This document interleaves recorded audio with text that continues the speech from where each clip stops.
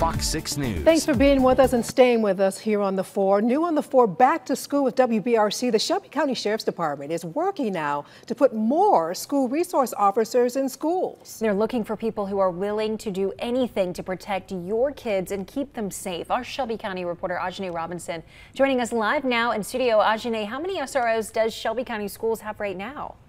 Well, Morgan, Sarah, as of right now, they have about 17 school resource officers in the unit, with 14 actually working inside the schools. Yeah, bridge the gap between law enforcement community. It starts in the schools with SROs. Now, the sheriff's office covers the Vincent, Oak Mountain, Chelsea, and Mount Laurel school districts, as well as Wilsonville and Shelby Elementary School.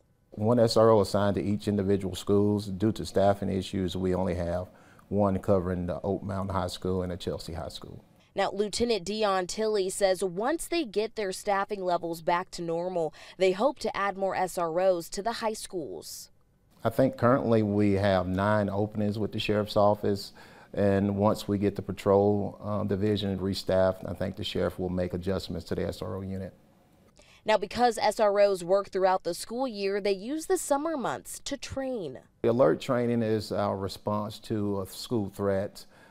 So it trains us on what to do if someone comes in a school unannounced. It shows us how to respond to any threats, where if a person comes in causing trouble with firearms or knives on campus. The sheriff's office is looking for someone who can be a law enforcement officer and a counselor, while also ensuring the safety of everyone inside the school.